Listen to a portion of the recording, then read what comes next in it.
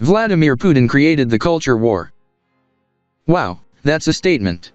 Does it sound outrageous? Does it sound bizarre? Have you decided to swipe up, flip the page or close the book yet? I wouldn't blame you. It sounds absolutely crazy. May I remind you, however, how crazy the times we live in are. They're not just crazy, they're dangerous. There isn't just what could be the precursor to World War III happening in Europe's back door. There's an information war that has been running at full steam for years. We're all losing. Liberals and conservatives together are losing to outside forces. They are driving us apart by creating the atmosphere for our heads to clash violently. The they I'm referring to is Putin, and everyone working with, or under him. In this essay I'm going to bring up very touchy subjects, so prepare your pitchforks and underpants. I should correct myself. I shouldn't say Putin created the culture war, I should say he contracted it. Who I believe is the mastermind behind the culture war is Alexander Dugin. Google him, listen to his rhetoric. It's fascinating. I have come to a conclusion that it's made to exhaust the mind. I may have found its pattern. Once you see it, it's hard to unsee. That's what I hope to convey with this essay. I'm going to go down a list of topics that of late have become impossible to argue intelligibly. First, I'm going to lay out the general pattern, then topic by topic I'll explain how they're being made impossible to have a conversation about. These conversations aren't just impossible to have in public, but also in private. We're being put in pocketed tribes. We're being fenced off from each other. We're being made to hate what's on the other side. Even though, we still have so much in common. Why? What purpose does this serve Putin? It'll keep us from being able to fight the war he's about to wage in Europe. If you're paying attention, he has a narrative for us. He speaks of the West a certain way, and people believe him. I don't just mean the citizens of Russia, I mean people who live among us believe his rhetoric. More people than at first obvious. I'm going to make myself clear. There are people, real people, walking around spreading lies. They may be super famous, or your local influencer you've been watching for years. They only have 50k followers, but they're so down to earth, I love them so much. They may even be your best friend. This espionage runs deep. We're still learning of its complexities. It is very complex, and sophisticated. The FSB is an organization that evolved from the KGB. If you don't know, the KGB was the Soviet intelligence service. They're infamous to this day. Russians seem to be very good at this sort of thing. Not just spying but manipulating. What I have found is, it's like a verbal sleight of hand. However, it encompasses more than just words. I heard a news pundit recently call it a form of art. It's being exposed, however, but only because we have become aware of Putin's malintent. Otherwise I assume we would have fallen fully victim to it. Abortion. When you think of an abortion, what is it you imagine? Is it a collection of cells that can't be seen with the naked eye? Are these cells being purged from an unready woman who may be a rape and or incest victim, who may also be a minor? Do you see a couple who may not be ready to bring a child into the world? Do you think of complications that could arise during a pregnancy that may necessitate such a course of action? To be honest, that's what I imagine. I myself don't believe it's fair to force a woman to give birth irrespective to the circumstances. You know what's interesting? The vast majority of people in the Western world agree with me. Is that a more shocking statement than you were anticipating? It's true. Most Republicans in the United States and most conservatives in Canada believe a woman has at least the right to an abortion if her life is in danger. You wouldn't get that impression from reading the New York Times on the subject. The most leftist newspaper in the world. It's true that there is a state that seems to fully ban abortions, Tennessee. However, it seems many publications fail to let their readers know something.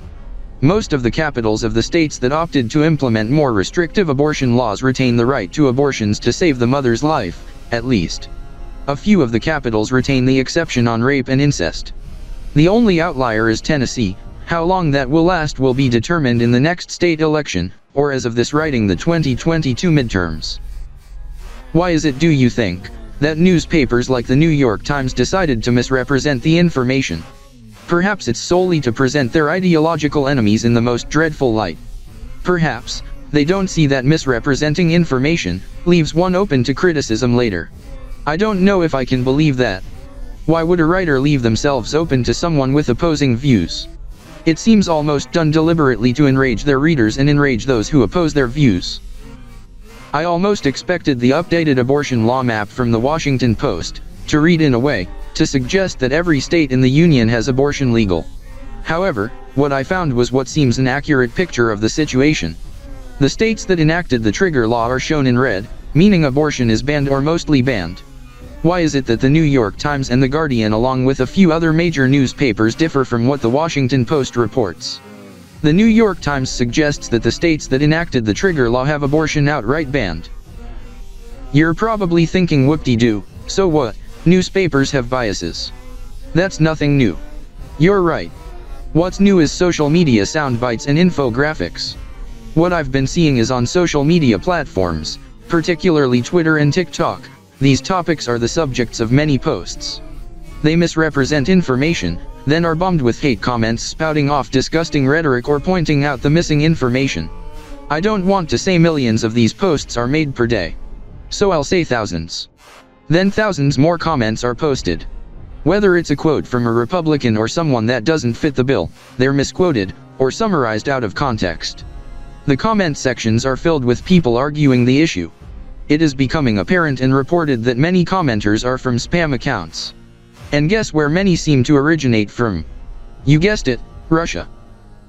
Not only are the comments section filled with espionage bots which post hateful rhetoric, the accounts making the posts are probably owned by espionage artists. Real people who live among us. Cough, Alex Jones. Cough cough, Ibram X. Kendi. Whether their post is liberal or conservative, if it misrepresents information, there is a high chance that an espionage artist is behind it. The purpose is to sow division. They're not trying to inform you. They're not trying to convert you. They're trying to enrage you. The comment section is filled with spam bots who seem to concur with or completely oppose the post's topic. These spam accounts commenting their hateful garbage are there to make you believe that the world is filled with hateful people. Particularly, you're part of the world.